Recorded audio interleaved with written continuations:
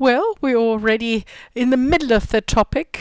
Again, innovation, I can no longer. How did we come up with this title? Nina wrote me whether I would like to speak about innovation, and I pondered on the problems associated with innovation. What I observe time and again is that there is a certain innovation fatigue. I know this from our company as well, from me as well, and I tried, and this is just some inspiration to come up with some recipes against this innovation fatigue. And my aim is also to not always reach agreement here in the room, and this is why I will only speak for 30 minutes. And if you have any objections or additional ideas, let's talk about them. The funny thing about innovations is that when innovations are complete, they're cool, they're hip. So when they're complete, then they're usually practical, handy. Let's think of old innovations from the communication sector, the biro going back to 1938, or a little later, the mobile phone. A little later, yet again, the internet. It is older than I am, actually. Then emojis, they are just the same age. And of course, AI. There's no way avoiding it. But back in 2012, the first AI recognized an image. So this technology is older than you might think. And nevertheless, when you were here, or as you are here today at the print days, you will have realized that AI cannot be denied any longer. So innovations everywhere, also in publishing and communication. And innovation is not only hip because it's new, because it is also hip because it keeps companies alive. Innovations are what make us companies survive. I've brought 3 examples. You probably know Kodak. This used to be a photo film camera. You probably remember these little film rolls. Kodak was actually the first company that invented a digital camera. So a huge, a giant innovation. Unfortunately, Kodak was also the company that said, no, we're making enough sales with these films, and this is why we're not investing so much in digital cameras. So let's go fast forward. Kodak no longer exists in this format. Another example is the Palm. Yeah, I'm bringing back memories here. Yes, exactly. It was a tool that everybody loved. Unfortunately, the Palm didn't recognize or realize that you could have also made telephones with it. Then they would have invented the smartphone. For the younger ones among us, the Palm is like an address book, a notepad. You could draw, yes, for notes, for emails. So it was a smartphone without a phone. Yes, games were also included.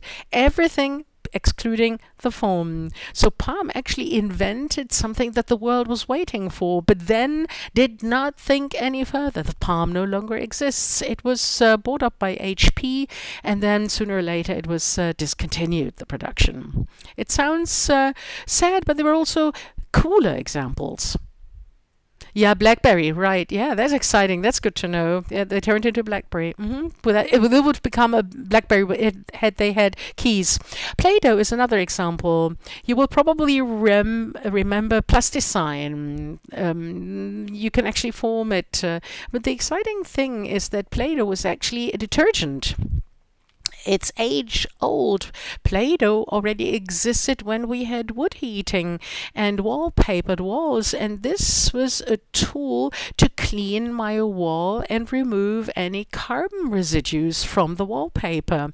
Then gas heating arrived, disruptive innovation, and all of a sudden they came under pressure because nobody had to clean the walls because gas leaves no carbon residues. What happened? Well, the Play-Doh owner talked to a teacher in his hometown, and she said, well, your wall cleaners are great, but we're not using them as wall cleaners. Please don't discontinue them because I use them for gaming with my students. So he actually put his company upside down to produce a plasticizer, and now it's the biggest plasticizer manufacturer in the world. So innovations are what makes companies survive. And now the big question arises, how do companies stay innovative? How do they become innovative? I've tried today to actually list 5 buzzwords starting with an F. This is not the secret recipe for success, but it is setting screws. Certain elements where you might think, well, how do we fare as a company? How do I fare as a person, personally, when it comes to these elements? The first one is very obvious. Fire. We need passion. So passion is step one for innovation. And I don't think we don't have to dwell on this for too long. It takes fire for every department. It is not enough to actually establish an innovation department and then to actually source out the fire. No, the fire must be felt inside the company. You see time and again when you look at innovative processes in companies, you feel immediately that the professionals also have to think innovatively, because the innovation department often lacks the technical know-how to understand how to change a product, possibly to make it new or better. So this is my take on it. We can discuss it, but I think innovation departments are not good. Another point, this is such a huge expectation. If you say there are people who do nothing but innovate every day, I know nobody who could do that, and I know so many people. This is so intense. So how do we inject innovation into the teams? Innovation cannot be sourced out, and you cannot be bought in either through a coach or consultant. You have to be innovative yourself. And only once you've understood this, you've created a basis for innovation. This is my thesis. Yes, a catalyst. Yes, of course. Yes, you can bring in people, but you can't delegate innovation. One principle that is very widespread in Silicon Valley is act like an owner. Behave as if this company was yours. And this is a principle that is featured in LinkedIn, in startups in Silicon Valley. This is widespread there. Behave as if this company was your company. At Montag, this is easy. We're 4 people. We cut it up into 4 pieces and a quarter. Well, I own a quarter. At Google, through shares, you can become a shareholder as soon as you're employed. So they handle it differently. And you can coin the culture that makes everybody behave like an owner. Let's remember Play-Doh or Palm. If I lead a company, if I own a company, and there are many self-employed people here in the room, they know this feeling. I constantly think on how to position my company that it survives when something new arrives, so that people feel responsible for the company. Another buzzword is the culture fit over skills fit. So these are just inspirations I'm providing you with. Culture fit over skills fit is a concept that means that I look for new people based on the befitting character and culture rather than on fitting skills. For instance, he can code PHP, he can actually do JavaScript. You can learn all of this. What you cannot learn that easily is to learn something new quickly, to actually be part of a team very quickly. And it is difficult to find somebody to write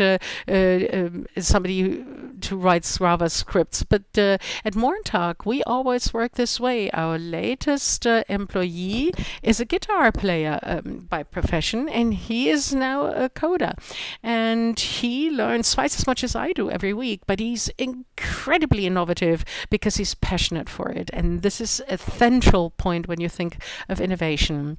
You can also think about who could be cultural owners. You shouldn't say, well, this is innovative guys, we'll put them into the innovation department. No, we look for the cultural fit first, and then we actually allow them to coin and dominate our culture. You probably have high performers in certain technical departments, you have high performers in leading departments or in sales, and very often they're also the cultural high performers, and they're of central importance because they're so key for these innovation processes. This is the people you like to have coffee with, you love to listen to when they have new ideas. They're people who love to try out something new, who have a positive attitude. So give it some thought. Who are the people in my team who could do that? And tell them so. And simply tell them, well, I think it's cool how you always try out new things at our company. And I think it's hip how motivated you're always. And leave those people in their teams and allow them to actually coin your corporate culture. What it also takes is freshness, because innovation is incredibly painstaking. Maybe you're working in a startup, then you will know from your everyday work. It's nerve-wracking at times. You know you need something new, but how to, and what does it have to do in version 1? We have to change our business model. This is really nerve-wracking, and we must be aware of this. You cannot actually push innovation to the last hour of the day and say, and then we'll do a little bit of information when we're tired. Human beings can't do that. And I think that this is very important that we're aware of this. And it is also important that we keep ourselves fresh. Holistic health, this is a classic. We need to be fit, sleep enough. I don't have to tell you. And nevertheless, it is important that the corporate culture builds on this. We at Morntag make sure that this happens. When I feel that my colleague is tired, she doesn't want to, I tell her, come on, why don't you go home at 3 p.m.? And this is exactly what builds confidence, because we take care of each other. I think this is of central importance if we want to be innovative, because this can be so hard. Then psychological or mental safety. Psychological safety means that I feel safe to question matters and come up with new ideas. Mental safety is not actually laughing at somebody, blaspheme, constantly question people. And because this actually makes me abstain from stating new ideas. There's an exciting Google study available. If you want to see it, I can give you the link. They studied at what makes teams successful, and the teams were very diverse: male, female, older, younger, well-skilled, less well-skilled, educated, and spread, non-spread. All of these elements were compared that could impact teamwork, and it was exciting to see that these elements had no impact. The mental safety counted. That was the biggest factor. So if I feel safe to swim against the current with new ideas, then this is one of the most important points for a team. It's not... it's a really study worthwhile reading, a Google study. Also important is freedom. And it's not about being free from rules or guidelines. Let's do what we want to. No, this doesn't work. At least in big companies, this doesn't work because you need frameworks. But you need to be free of certain concepts. I actually took this frame because freedom has to do with what I expect from others and what others expect from me very often. You, when you came to this conference, had a frame, and you will have thought, well, Horst, whoever knows Horst, will do something funny to kick it off. Then the talks will be competent, they will be expert talks, the people will be speaking German, it will be about print and about e-commerce. So you came with a certain frame. And frames, according to researchers, are very emotional. So when I expect something and it does not materialize, then this is an emotional thing. This is not a technical issue. So we have to remember this. So when somebody brings an idea that I haven't expected, and regardless of whether it's good or bad, if my frame is broken or disrupted, then this is emotional. And we should never forget about this. So if you're interested, contact me. I can send you the statistics. What's exciting to note here is that this has a lot to do with feelings.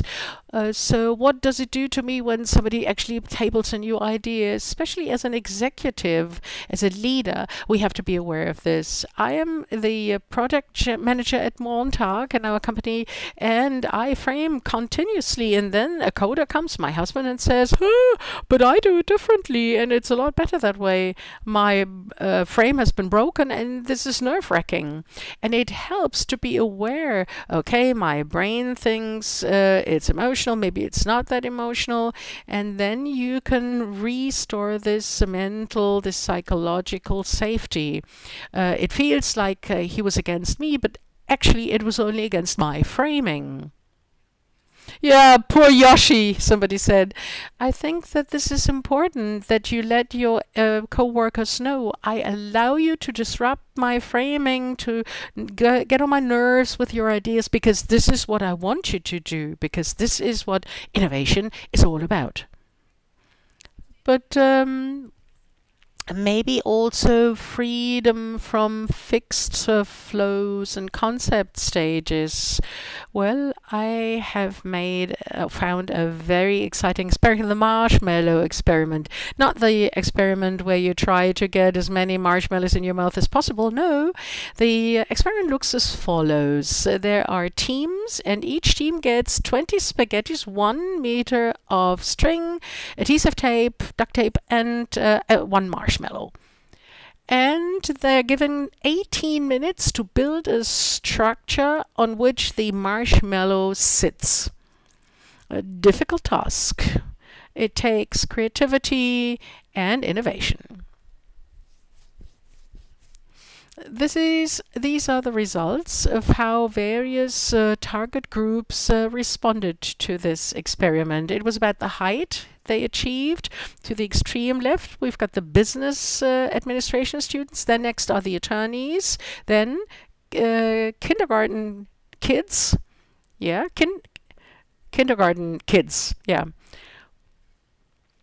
Yeah, not the educators. No, it's the kids. It's children attending a kindergarten. It's kids. It's really children. No. In the statistics, this is the kids, not the educators. That's an important difference. And then architects, engineers, then CEOs and executives to the extreme right. But height was not part of the task. How do you measure it? Was it measured over time? No, you're given 18 minutes to build as high as possible. Yeah, exactly. The average was 55 centimeters, and the kindergarten kids are better than the average. And the business administration students fared worst of all of the test persons. They only achieved roughly above 10 inches. This is roughly 25 centimeters. So what was the difference? The kindergarten kids try out 5 different structures, whereas the business school students only tried one, sketch it out, try it out, and if it fails, then they're left with nothing. So there are higher peaks towards 0, and this also means they're faring worse. So what we see and learn from this experiment is that experiments are more effective than business plans. And I'll leave it at that as a statement. What we also see is that the kindergarten kids were prepared to make mistakes. Because failure is buzzword number 4.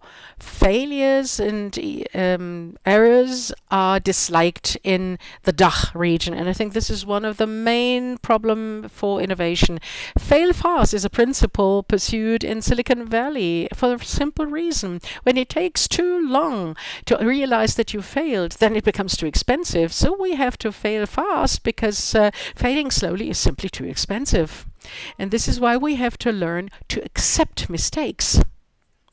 The whole thing is very exciting when you give it a thought. When you fail several times, you can reorient yourself several times. This is a scientific graph, but easy to understand. I try to make the lines equally long. So we did the same amount of work, but we only tried once and failed, or we tried several times and failed again and again until we reached the aim. In practice, such projects are more plannable than those on the other curve. And this brings us to agility. I don't know who attended Horst's presentation on agility.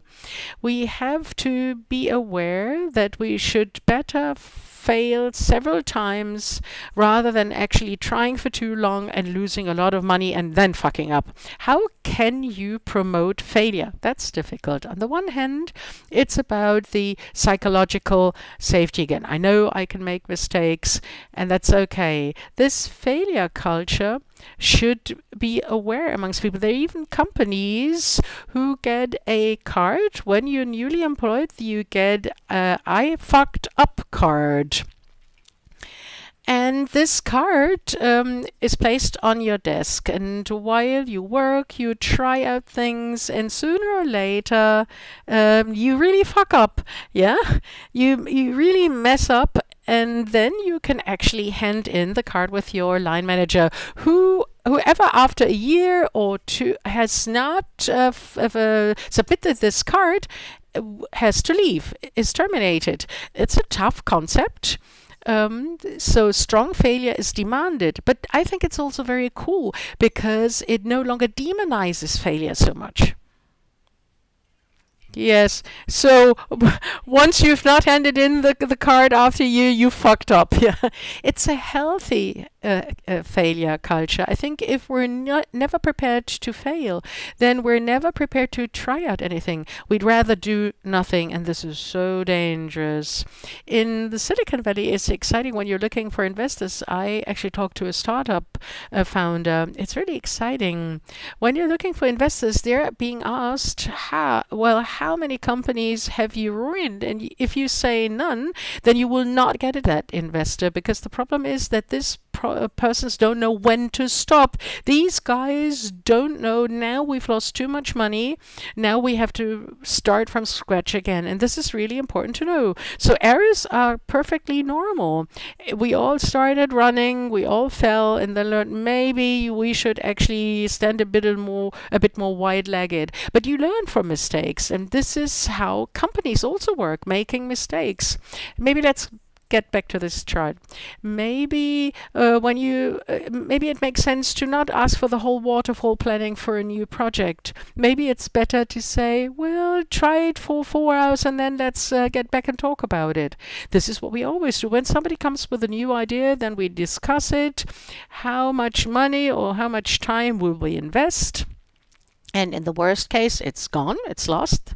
And then we use this time. And if we don't get a proper result in this time, a learning curve, we fail and realize this was wrong. If we simply try out for 4 hours and then realize that nobody wants it and it's stupid, then we actually leave it. And we've only lost 4 hours. If we asked our coder to first come up with a concept, then submit the concept, then write a budget, then present a budget plan or business plan, it's simply too expensive. So we have to dare being innovative before we put a price tag on it. This is difficult, but it is important, I think.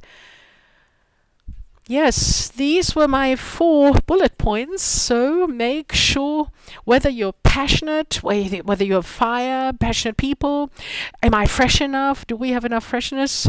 Am I prepared to accept failure and mistakes? And let's discuss about it.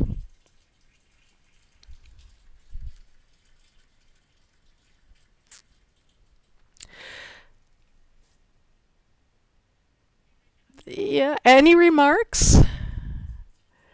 Do you also do this in your private life? Yes, yes, I do. How often has your marriage failed? No. No, no. Yeah, I accept mistakes. I think this is also important in private terms. To allow your partner to fail or make mistakes is centrally important, especially with my blog. I'm a public person, and this is why you have to accept failure at times. That's okay. The story about the innovation department, I think that this is a key point you made, because you actually bring people out of context. Innovation has to actually be born out of your daily business, and very often there is not the virtual room available unless you're annoyed at something for the 20th time. But this is an exciting field. When I take people out and put them into an innovation department, then they lose contact to daily business somehow. And the idea at our end is the prevailing one, to say, well, this is run by the team. Unless you're not working in a 20-guy company, in a company where you have a hierarchy, an idea for the business plan. If you want to build a prototype, and I have to have an authority to do that. And we arrived at the conclusion that it must be a head-off story. So where you have a hierarchy with the head of the department, but is part of the team. What is your experience in bigger companies employing more than the 70 or 80 staff? Well, I worked at a print shop where we had over 100 staff, and there was a web department. This is not an innovation department per se, but the web department worked differently, and I think we can compare the two. Sooner or later, they couldn't communicate any longer, because they did a stand-up meeting, had coffee at 9, and the subscription department said, they're taking a break, and they could no longer communicate, and this is why they were taken out, the whole department, which was a shame. Was it a failure or was it a success? You have to ask the guys who's still working there. I left when they took this step. For the culture of the print shop, it was more of a disadvantage. But it was probably also healthy to say we won't reconcile them. With failure, and the error culture is important, but successes are just as important. And the dialectics between failure and success, just think of a football team. When they've lost 8 times in a row, then it is very hard to actually keep the team motivated for a coach.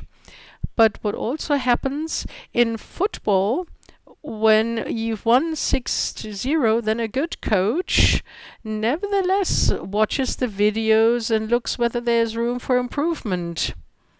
Because often the devil is in the detail, as we know.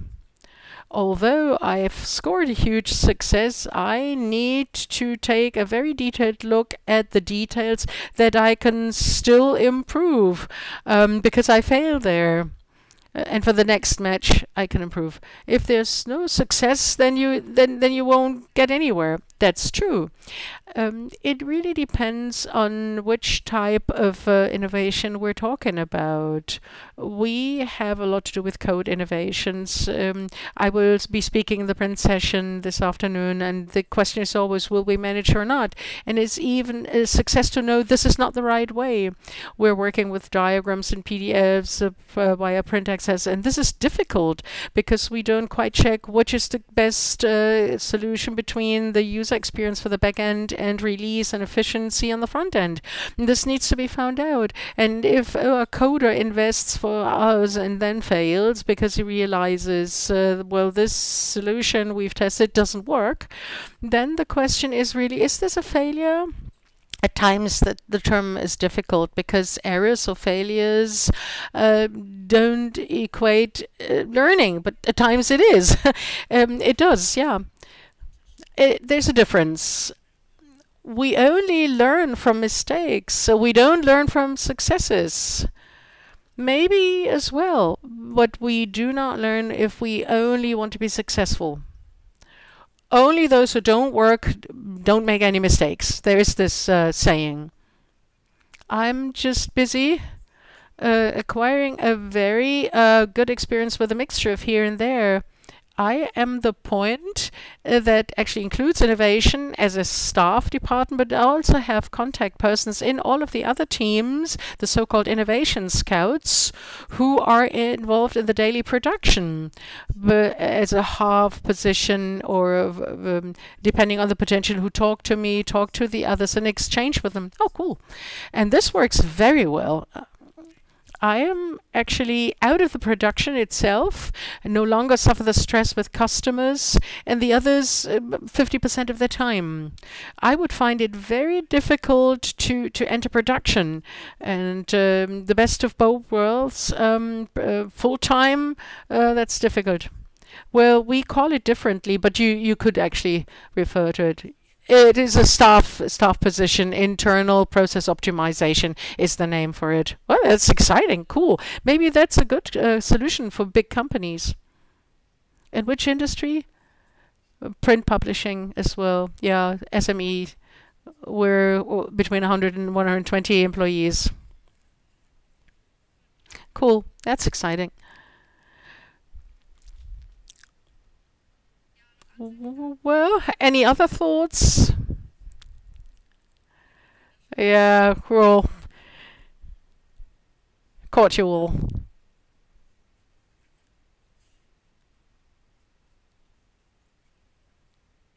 Well, then, I don't want to force anyone to be sitting here. Thanks very much for listening, and if you want to carry on discussing, I'll stay around until we need to leave the room, and Carolina will tell us when to leave the room. Well, thank you very much for attending, and I hope that you can actually stay fresh, make mistakes, and learn from it. Thank you.